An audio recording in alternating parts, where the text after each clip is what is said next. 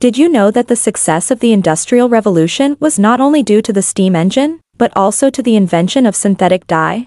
Before its invention, dyes were obtained from natural materials, which meant that clothing and textiles had limited colors and faded quickly. But in 1856, British chemist William Henry Perkin accidentally discovered the first synthetic dye, Mauvein. His invention opened the door to a wide range of bright, long-lasting colors, and paved the way for the mass production of affordable clothing.